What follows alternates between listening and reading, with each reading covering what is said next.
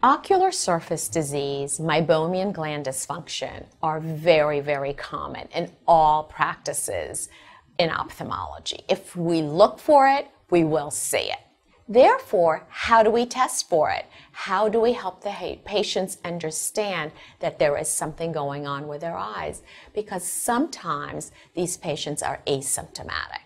Tear osmolarity is one of those tests. Tear osmolarity helps measure the osmolarity of the tears and helps us figure out, does this patient have surface disease or not?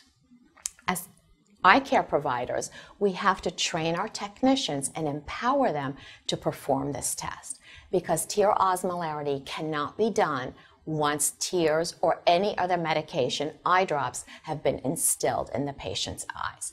Therefore, by educating our technicians, they become empowered and know when to perform this test. Some patients are asymptomatic, so it's very important to also order this test if you see any type of lid margin disease or staining for a future visit. Tear osmolarity, 300 and below, is considered normal. The higher the number over 300, the more severe the ocular surface disease. Moreover, if there's a discrepancy or interocular difference of 8 milliosmoles or more between the two eyes, that also reflects tear film instability. So all of these are points that we can share with our patients. We actually document it on a card that Tear Lab provides for us to give to our patients. This way the patients understand that indeed they do have ocular surface disease, and therefore we have to implement treatment. On return visits, tear osmolarity is important to monitor whether the treatment regimen is adequate or not. And if one sees a trend of the numbers going down towards 300, then you know the treatment regimen is adequate and working.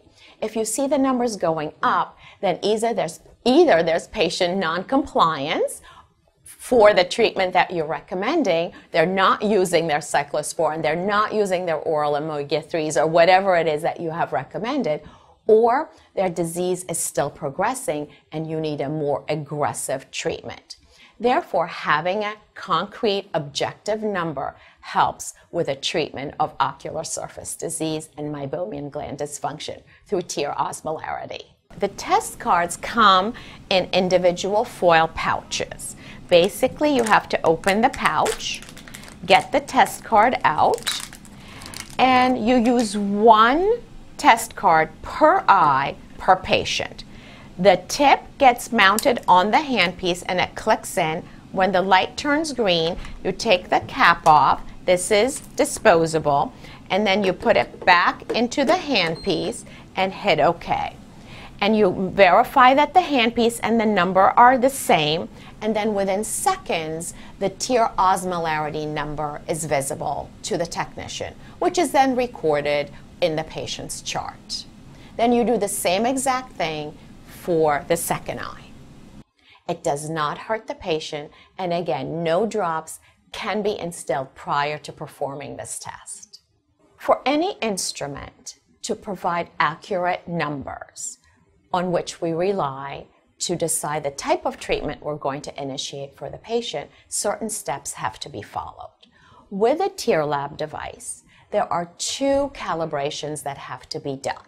One is the monthly calibration per unit. It checks for the high and the low controls. These have to be logged per unit in that specific exam room. The other calibration is the daily calibration that has to be done by the technicians when they open the exam rooms. Both have to be logged, and it is a clinical test. Therefore, at any time, you may need these data for inspectors.